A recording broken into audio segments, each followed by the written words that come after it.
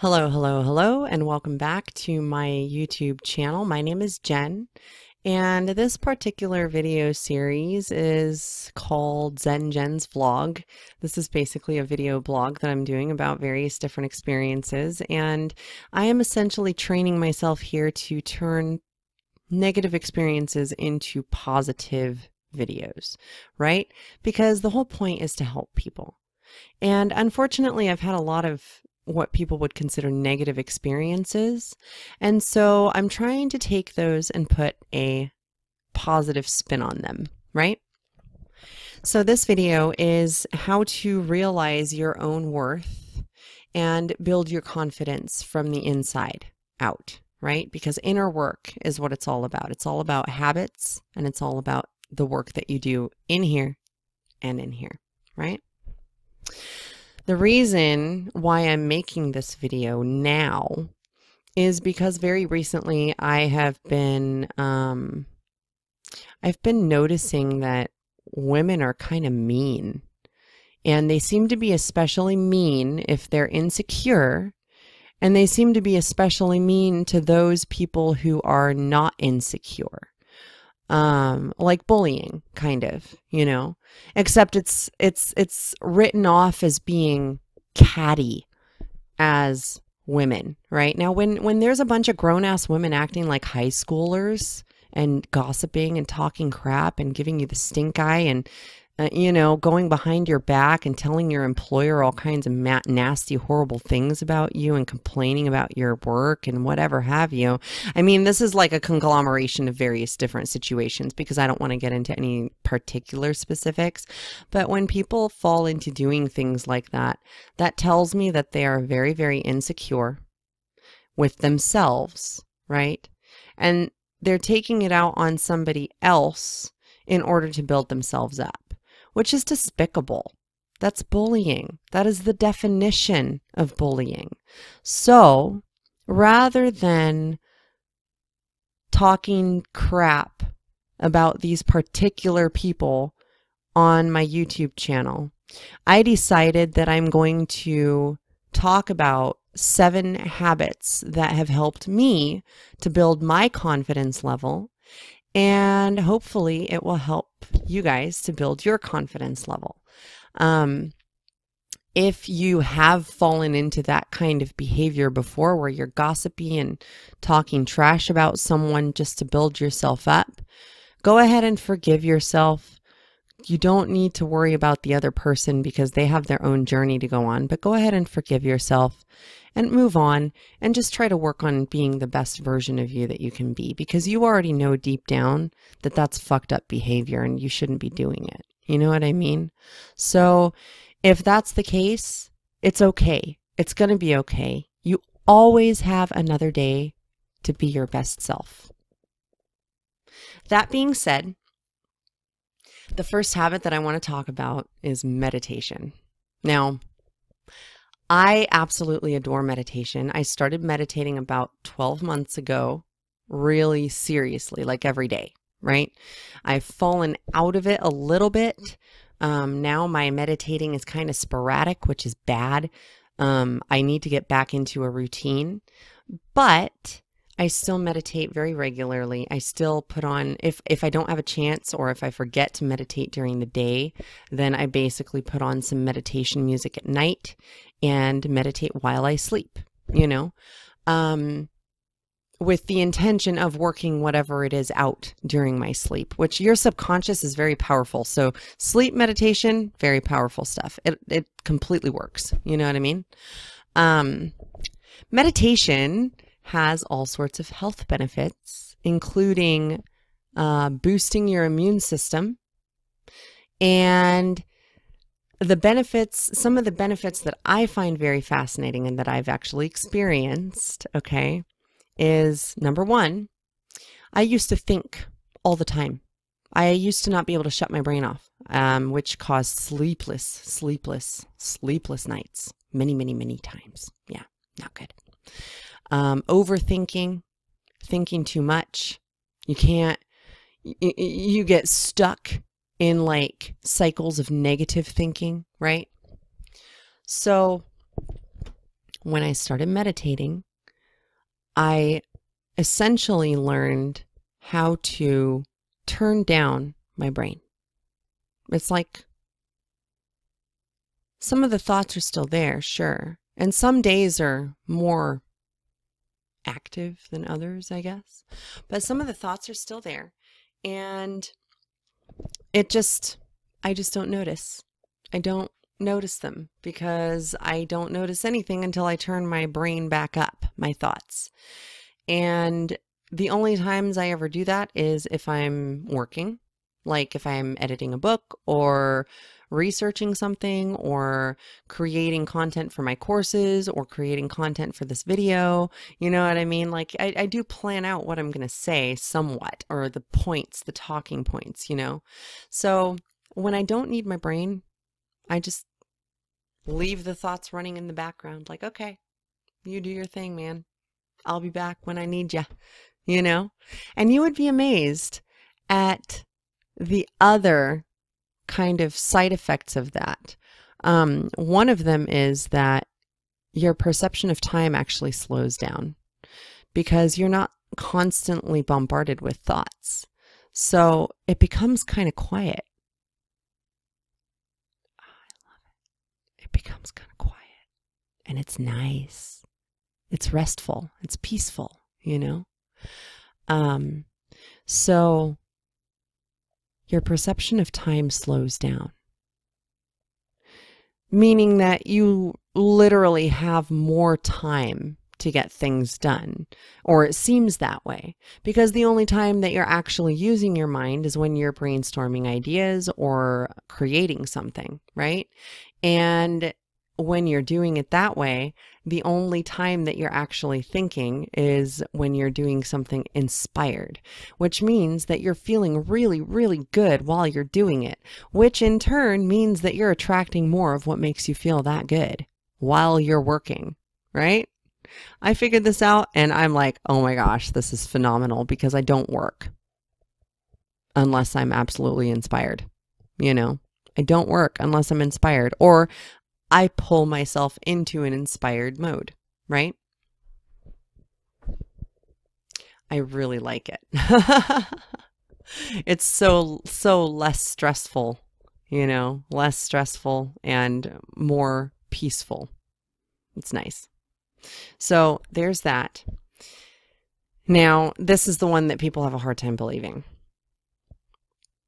When you slow your perception of time down, you actually slow down your aging process on a cellular level, right? Through law of attraction. And in some cases, you may even reverse your aging process, depending, you know. So I have noticed that, you know, especially over the last 12 months, I've gotten lots of compliments about how young I look, about how good my skin looks, about especially, for example, yeah, here.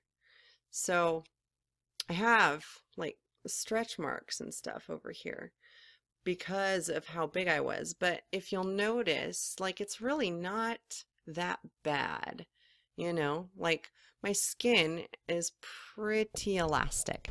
So I've been doing coconut oil. Every time I shower, I just cover myself in coconut oil because it's really good for your skin. And anything that I do on my skin or with my skin, now I try and keep it as organic as possible, as natural as possible.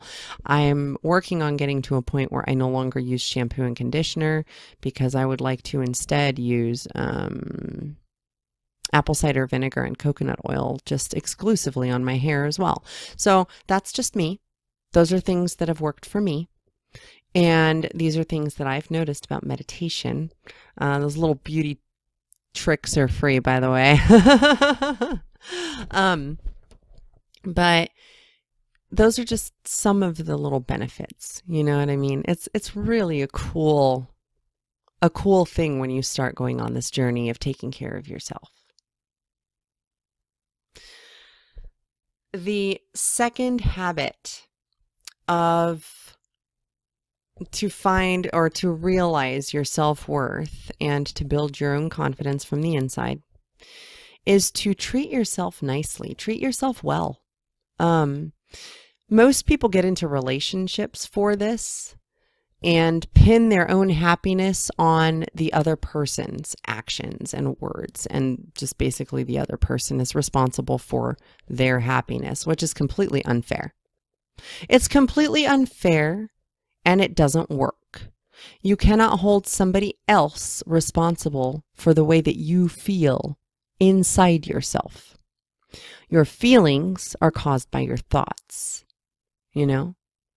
And yes, while someone may have influence, they are not responsible for the way you feel. You are responsible for the way you feel. Only you. Now, coming to this and actually living by this and actually getting into this habit can be very difficult, can be tedious, especially if you're surrounded by people who don't understand what you're trying to do.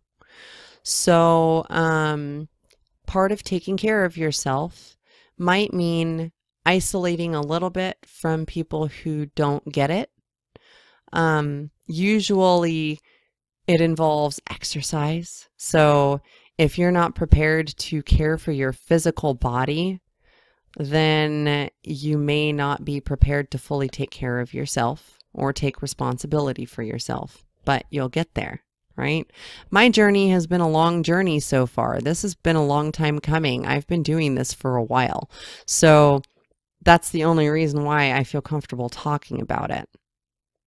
If I hadn't been doing this for a long time, then I would not feel like I have the stories to illustrate what I mean, right? So by treating yourself well, what do I mean? I mean, do things that make you happy. Do things for you. Pamper yourself every once in a while. You know what I mean? On a fairly regular basis. Do something for you. Walk in nature if that's what you like. For some people, it might be, I don't know, singing. I love to sing. I love to put on some loud music and dance around the house while I clean. It's pretty fun. I enjoy it very much, and it always makes me feel better. Treating yourself nicely also goes into your thoughts. Don't beat up on yourself. Don't beat yourself up for stuff that you can't help. There's a big difference between feeling something organically and perpetuating it or wallowing in it. So if you feel something negative organically, like remorse, for example, if you did something wrong, or grief. Grief is an organic negative feeling that you have to process through. You can't just avoid it, right? If it's something that you feel organically, then experience the emotion, okay? Experience it, but don't perpetuate it with your thinking. Don't fall into the loop. Don't fall into the negative thought cycle, you know? So, again, there's a difference between feeling something organically and perpetuating it. So, no need to martyr yourself. No need to fall into perpetual victimhood. No need to fall into any of those bad thought habits. If you become aware of these thought habits, then it is much easier to pull yourself out of them. If you are in these thought habits and you're unaware and you're unwilling to take responsibility for your own thought habits and you're blaming your emotions and your thoughts on other people, then you're probably not ready to realize your own self-worth quite yet. But you'll get there. Everybody will. We all do. But you can either choose to work for it and speed up the process, or you can choose to continue to be ignorant on purpose, you know? It happens. It's to each their own. Live and let live, man. Whatever you want to do. But don't expect other people to make you happy because that's not their job. The third habit to help you realize your self-worth and build your confidence from the inside is to simplify and declutter your life. I know I look like a hypocrite right now with the mess in the background, but believe it or not, this is very much simplified for me, although not so much decluttered yet. If you can, go through old things, get rid of things, put things away. Hang on a sec, I have to yawn. Sorry about that.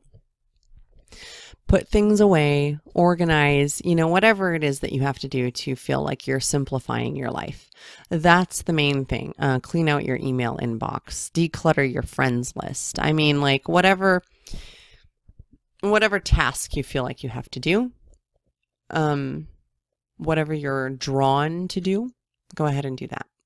Like, for example, I'm going to take some time this week to go through all this stuff back here, It'll be fine. It's really not that big of a deal. You know what I mean? It's a mess. So what? Oh, well. Unfortunately, I am one of those people who is affected by clutter around me. So that's probably why my work has been kind of like all over the place. So we'll see how it goes after I'm done. The fourth habit of realizing your own self-worth and building your confidence from the inside is to, if you can, remove yourself from toxic relationships. Liberate yourself from toxic relationships. Liberate yourself. If you find that you're clashing with people and there's constant arguing, there's constant drama. For me, I felt like I was standing up for myself for the first time in about a decade. So rather than being a doormat, and being just chill and okay with everything, even though it was insane, I was drunk.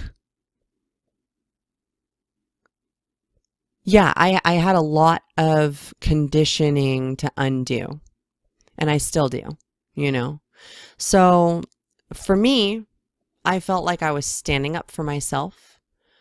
However, for the other people involved, their perception was completely different of the situation. And that is to be expected. Perception is reality. Not everybody sees things the same way.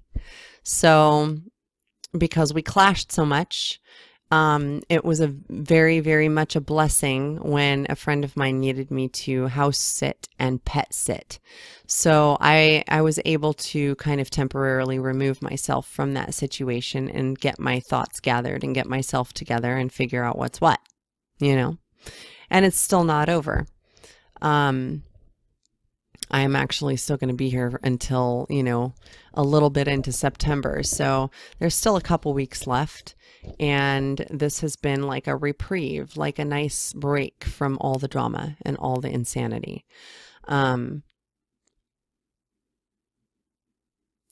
Yeah, if you can. If you can't remove yourself from a toxic environment or toxic relationships, then just stay focused. Try to stay focused on something that makes you happy. Something that you can do on a very regular basis, preferably every day, that will make you happy. That will keep you centered and grounded. Right?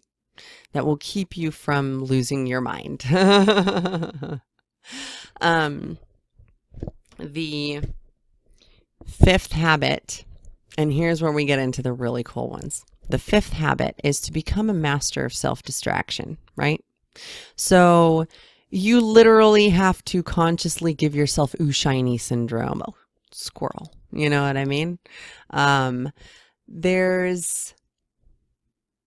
There's an art to it, because When you're laser focused on something, especially if that something is negative. Now, if you want to wallow in happiness, if you want to bask in the joy, then I am not going to say anything against that. You just do that as much as you possibly can, because that is what's going to bring you the best things in life. Okay. So if you feel joy, bask in it. Be happy. Be as happy as you possibly can. And don't let your happiness depend on outside things and outside people and outside circumstances, because then you'll never find happiness, because happiness comes from inside. Very simple. It comes from within you. So becoming a master of self-distraction, if you find yourself in a negative thought loop or thought cycle, then you have to figure out ways to pull yourself out, right? Hang on. Oh my gosh. Why? Why do I keep yawning so much? Oh man. So you have to become a master of pulling yourself out of it. Okay. For me, this means listening to and singing some music, playing the piano, going for a walk, putting on some dubstep on some headphones, and cleaning and dancing around at the same time, because that's what I love to do. And it's so fun and it just makes me feel good. And Tony Robbins talks about physiology, right? So one of the first things that you can do if you don't have habits like that yet is start smiling. Just start smiling while you're talking for no reason. You know what I mean? Just start smiling and put your shoulders back, sit up straight, you know, just kind of lift your chin, relax a little bit, relax into it, and smile. Lots of smiling. If you want to start laughing, go ahead and watch something funny. Watch some silly cat videos on Facebook or whatever you got to do in order to get yourself back to a place of happy. Because happy is confident, and confident is sexy. Simple as that, right? Which brings me to the next one. You have to master self-cheering up. Okay, this is the happy that I'm talking about.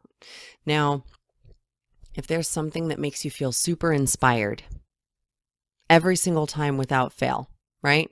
For me, it is playing the piano, singing, and writing, right? Composing music, creating things, being creative.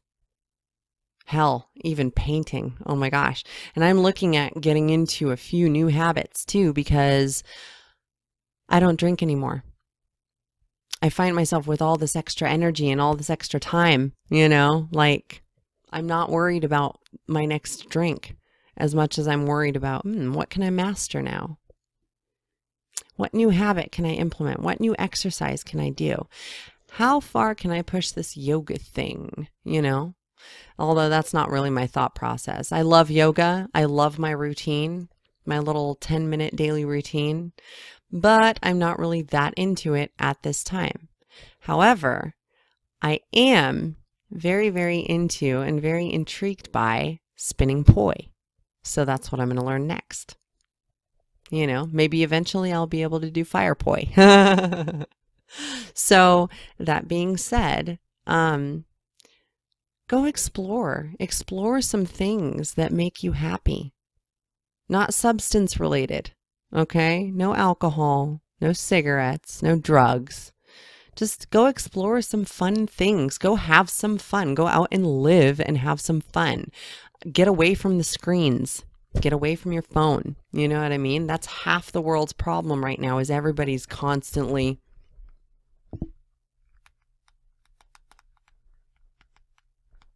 you know what I mean? It just doesn't serve you very well. It really doesn't. So I had to pause that for a second because my son needs to go to bed. So I'm gonna close this out here with the last habit. Okay. Number 7 is to express your love for yourself, right? Express your love for yourself. I don't care if you journal to do it and just say, I love me so much. I love this and this and this about myself. You can look in the mirror and start noticing what you do like about your physical body. And that's a good start in order to build your confidence about your physical self. But one of the things that works really, really well is to go in the bathroom, look in the mirror, and look yourself in the eyes, okay? Look yourself in the eyes, because the eyes are the windows to the soul. And your soul is who you really are. Your inner self, your inner being, your higher self, that's your soul. Those are just labels, okay? You go in the bathroom, look in the mirror, look yourself in the eyes, and say, I love you. Thank you so much for having my back. I want you to know how appreciated you are. You know? I want you to know that I really love you, and I think we're going to do amazing things together. You and I, we've got this. We've totally got this. I've got your back, you've got mine, and we're in this together. And we are going to accomplish amazing things. And I love you.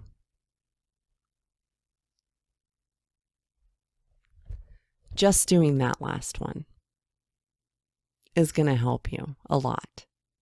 Because real happiness, real confidence, these things don't come from other people. These things come from inside yourself. These feelings, they don't originate from outside of your body. They originate from within you. So doesn't it make sense to go to work at the source, you know, instead of reaching for little scraps of happiness out there, crumbs that other people are dropping? Wouldn't you want to go inside for the real feast? Just a thought. On that note, I hope that you're having a wonderful week. I hope you enjoy the rest of your week. And I hope that this helps you in some way.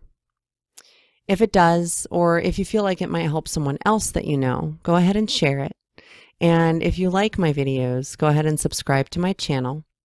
I also have another channel called No Bull Self-Publishing if any of you are aspiring writers or want to learn about some of the publishing process and how to self-publish. So I've got a bunch of free tutorials, a bunch of free resources. I've got information on there about copyright and Creative Commons licenses and things like that. So if that's a topic that you're interested in, that's my other channel. It's called No Bull Self-Publishing. And if you like my vlog, then go ahead and subscribe here, and I will hopefully see you in the next video. And again, I hope this helps some of you. I know it's helped me a lot on my journey. And I have literally experienced magic from doing some of these habits, including losing 100 pounds, like effortlessly.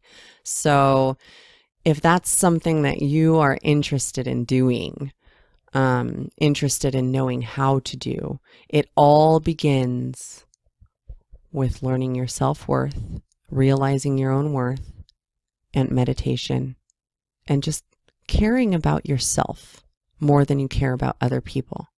Because I guarantee you, they all care about themselves more than they care about you.